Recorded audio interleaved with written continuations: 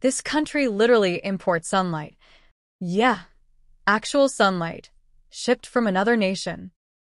Meet Norway, a land so far north that during winter, some towns live in total darkness for months.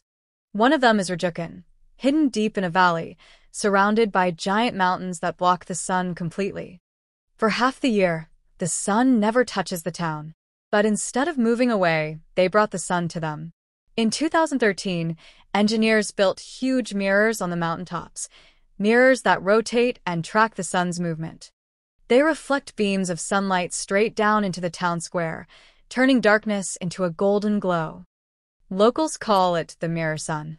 Kids play under it, people sunbathe in jackets. After a century, Rjukan finally sees daylight in winter.